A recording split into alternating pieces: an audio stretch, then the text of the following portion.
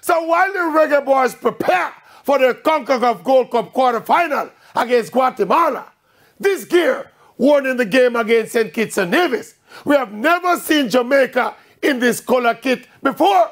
I don't think we saw any black, green, or gold. It was this ugly brown with a touch of red. And the opposing team was wearing red. So it was not like there was a clash of colors or anything like that. So we had to borrow some jerseys and basically take what we could get.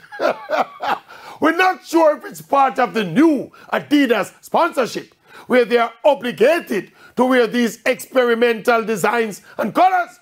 But this is still brand Jamaica and brand Reggae Boyz, which are synonymous with the national colors, and brown and red is nowhere near. Indeed, it's a step down from the beautiful black, gold, and green. So although we scored 5 goals playing in those ugly colors, somehow it never looked like the Reggae Boyz. So make we fix this color thing. This is not racism, but we prefer our colors. And the skin color we have done is national.